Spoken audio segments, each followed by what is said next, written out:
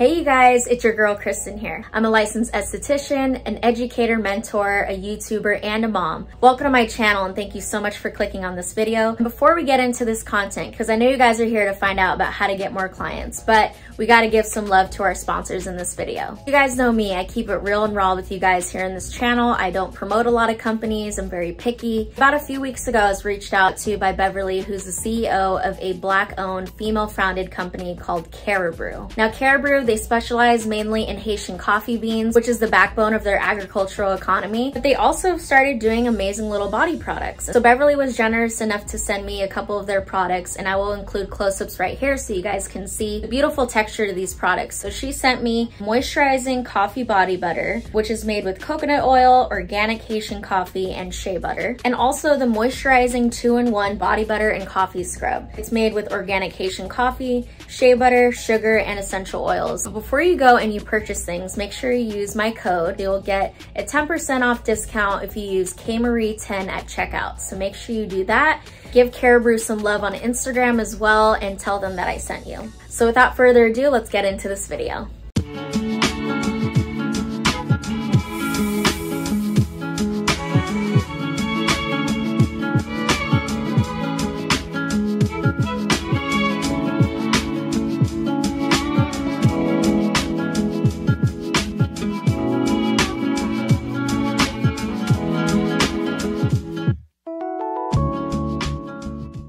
Thank you guys for tuning into this video. I promise you won't regret it. I want to hit that subscribe button if you're also an esthetician, or maybe you're an aspiring esthetician. That's all welcome here. We are steady, growing, and flowing here on this channel. It makes me so excited to continue making these for you. Make sure you turn on the notification button so you know when I'm posting. I've been posting every Monday for you guys. If you clicked on this video, you're probably like, all right, girl, let's get to the money. Let's talk business. How do I build clientele? And so I'm going to talk to you guys about how to get clients fast. Another video that I had made that was called how to make 10K a month as a solo esthetician. But this is going to be a refreshed version of that. I'm going to be giving you new tips. Also, we're going to be doing a little giveaway at the end of this video. Grab your notebook and pen. I have my notes right here to talk to you guys, and make sure you continue watching. And we'll get right into this. So, how to get clients fast. Probably within the first 3 to 4 months of me being in my studio, I was pretty busy, and it was because I went into my business full force. I knew that I was going to be dedicated to building it and potentially supporting it myself for about 6 months. Just to give you a quick summary of where I'm at currently, if you're new here, is that I've been in business for a year now. I'm currently maxed out with clients. I'm pretty much at the point where I cannot take new clients. I get inquiries every single day. I have to turn away people, and it's really a huge blessing, especially in a crazy time like this during a pandemic. These tips that I'm gonna give you are really what helped me to get to this place. Some material I go more into depth with in my training. So if you guys are interested in any of my virtual trainings or coaching sessions with me, then make sure you check out my information here. Without further ado, let's get right into my notes right here. It's funny I mentioned writing things down because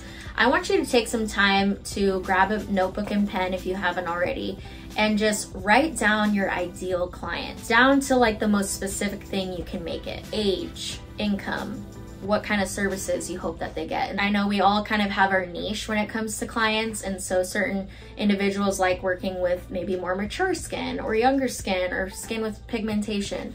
If there's a certain target market you want to go after, make sure you include that in writing down who your ideal client is. Obviously, I'm not trying to exempt anybody saying this, because obviously anybody coming into Kristen Marie & Co. will always be welcome. There's never anyone that I wouldn't take. But there is a certain clientele that you would hope to have in your studio. 1 being loyal clients, and 2 people being able to afford your services and to continue to come back, and also eventually become a friend of mine and be somebody that I really create a relationship with. So set that intention, and if you want to get a certain amount of clients, make sure you write down how many clients you're hoping to work with.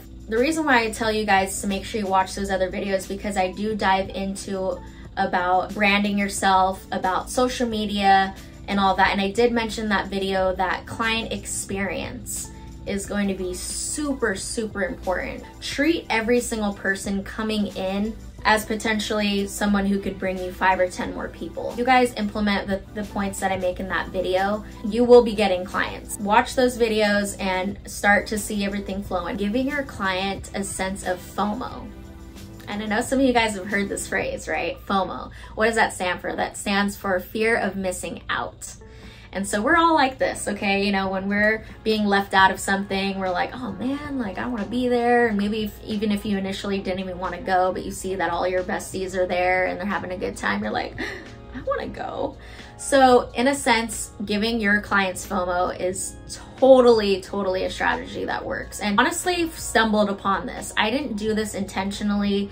I didn't do it on purpose to trick people, but it really is a thing. And so when you first start out, you're obviously gonna have full capacity to take however many clients you want. My suggestion is to not fully open your books right away. I would suggest opening up your books pretty part-time, doing about 4 or 5 hour increment of time, and so that you're not looking so available. They're like, oh, I guess she's, you know, she's just available whenever. I can just go and book her whenever. You'll start to see as you limit your availability, and I know naturally this will happen once you start actually getting those clients, but in the beginning, you could actually really limit how many people you're taking in, and that way it almost makes you look like you're more limited. It would be best for, especially if you're a newer esthetician, to juggle, like if you are gonna plan to open up your own space, you could do your own space maybe 2 or 3 times a week, and then you can go and work for somebody for 1 or 2 other days out of the week. That would actually be a really good like safer way of going about it. Make sure you're not posting on Instagram, oh, like my hours are from, you know, 9 to 5, Monday through Friday, like have at it, you know. No, like make it very narrow and specific. And also what I started to do when I did start booking up with clients was I would notice that I had certain time slots that I wanted to fill, and I would go and I would take about 2 or 3 of those time slots and I would post on my Instagram story. So I would post specifically like, okay, I have an opening on Tuesday at 1 p.m. For a 50-minute facial. And I would only put 2 or 3 options on there, and then I'd have people replying back, and I would go out of my way to help them book through, you know, book through me instead of them having to go through the system. And you will find that you might gain more clientele if you do kind of go out of your way to help them book, because let's face it, sometimes people are lazy. I know I can be lazy too about taking the extra step. It would be a lot easier to just be able to say, hey, can I come in at this time on this day? And my girl just books me. So you will have those clients that are gonna go to your booking system and book on your website. And I'll talk to you next about how my social media page is laid out so that it is a lot easier for people. I know for me, like when I have a menu that's like there's too many options, I get lost. So when you're giving people more specific choices, they're gonna be more likely to just like pinpoint one, like either yes, you're free at Tuesday at 1 or Thursday at 5. Of course, if you guys wanna know more about the social media aspect, make sure you check out the part 2 of that 10K, how to make a 10K a month video, because I really dive deeper into social media. But of course, number 1 is you're gonna wanna be posting as frequently as possible, especially in the beginning. I was posting every single day. I was going hard at it. And of course, you know, having people share your posts and posting regularly and tagging people, that's always going to be helpful. I don't think I touched on this in previous videos. You want your page to be as easy to navigate as possible. For me right now, I have a link tree in my bio on my Instagram, and that's been working for me fine, just because like I already have the following, I have all of that. But if you're starting out, it'd probably be good to make your bio link just your scheduling system or whatever system it is that you're using to have people book you. That just gives them direct access to that. That is the first thing they'll click and the first thing they'll see. Make sure you're updating your availability. I personally only have availability up to 4 weeks out from the current date. So again, giving clients FOMO, not putting your books out like 3-5 months in advance. First of all, you want to have a life, and you want to make sure that you are not booking yourself out too far in advance. And I also have highlights that I've saved on my Instagram. You can actually go and create a highlight. You pick a thumbnail for that highlight and you can brand it with whatever name you want it. I've highlighted different things of my work that I've posted on my story, because not everyone's gonna see your story, and so to have them saved on your page is really good. It's almost like a portfolio, for more of a portfolio besides your actual posts for people to go and look through and see what kind of services that you offer. Giving people a call to action. So when you do post anything on your page or on your story, to give them something to do with it. If you just post, oh, hey, here's this really cool enzyme I did on my client today. All right, cool. So people are gonna be like, why does that matter to me? And so when you tell them, hey, you know, I'm doing this really cool enzyme in my facials now, and my anti-aging facial, I have a few spots left, make sure you go and book. And then if you're able to say, hey, you know, click the link in my bio, or if you get, you know, to 10,000 plus followers, you can actually link things in your story. Giving your people a call to action to go and actually book something and give them an instruction when you're posting, that I feel like has been very helpful for me. Also, hashtags are really, really helpful as well for attracting clientele. So whatever area that you're in or city that you're in, make sure you put the city and then put facials next to it, or your city and spa, or your city and skincare, or your city and esthetician. People really try to look at those hashtags and like narrow down things, because you don't want to hashtag things that have millions or several 100,000 different posts related to them. You want to post hashtags that are going to be very specific and have a more narrow audience, just so that people can really like find you. Make sure you hit that like button if you haven't already, hit that subscribe button. I have a few more points to make, and then we will end this video with our giveaway. I know I had mentioned in one of my videos that I didn't recommend doing a business page and a personal page. That point for me is still like, it's a hit or miss. You can either take that advice or not. I don't think it's bad to have a business page, but if you're gonna have a business page, make sure that it is a business page. And the benefit about having a business page, so you can actually go to your settings and change your personal page or the page that you just made into a business account. What that does is it actually helps to give you insight to your audience. Go to your insights, and you're gonna go to your audience, and you will see, and you can actually click through the different days of the week, and you will see what times are most active for your followers. So if you are gonna post, make sure you're posting at those ideal times for your specific audience, because what works for me could be different for you. The algorithm, you know, that the algorithm is basically what controls who sees what posts and how often they see your posts. Instagram, you know, they reward you for being more active, first of all, and then they're gonna reward you for creating content that is memorable. And so now when people save it or share it, it is more likely to be seen. That means creating content that's actually going to entice people to save it or share it. And what makes people want to save things or share things? One, if they want to refer back to it, meaning you're giving them some sort of information with it, just a really appealing piece of content. I've said before that videos are always going to get more attention than a photo. Most of my stuff now are reels or videos. One last point I wanted to make before we get into the giveaway is to always be ready to network. Maybe you're somebody who's not necessarily a social media guru. Here's something that you can do that is very old school and has gotten me clients in the past. When you're out and about, be an approachable person, meaning you have a smile on your face. You look put together. I will admit some days I go out looking like a bum, but it would be nice for you to do your hair, maybe do your makeup a little bit, wear your uniform.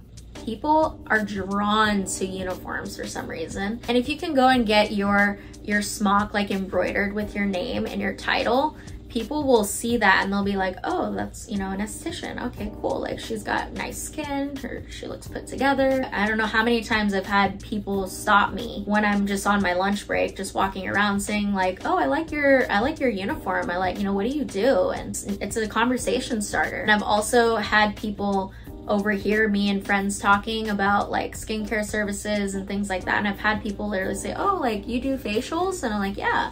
So just always having what you do at the forefront of your mind and just being an approachable person. So when you get those opportunities to give somebody your information, it would be good to either give them your Instagram name.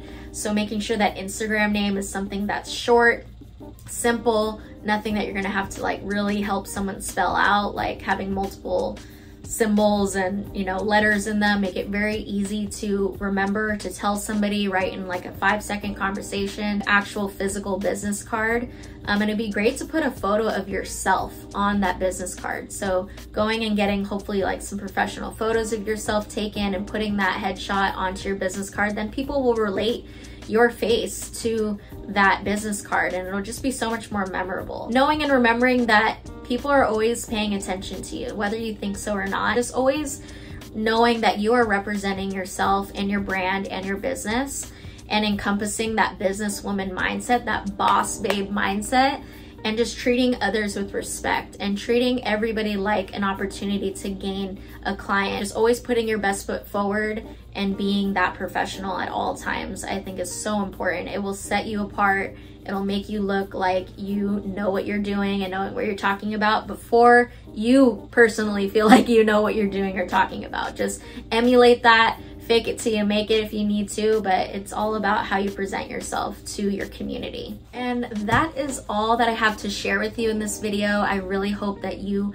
gained so much out of this. And like this video, please guys, this really helps me out, helps the word get out more. Please subscribe, turn on the notification button so you know when I'm posting. And without further ado, let's get into this little giveaway. This has been one of my favorite masks from Image. This is the Purifying Probiotic Mask.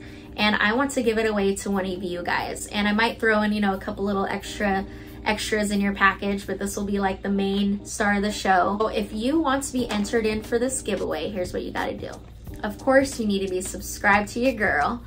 And you need to follow me on Instagram. Post on your story, maybe record a little snippet of me talking in a video or something and tag me onto your story. Not your page, your story. And comment below one tip that you learned from this video that was extremely helpful for you and I will enter you in. So again, you know, be subscribed to my channel, turn on the notification button. I threw that in there just now.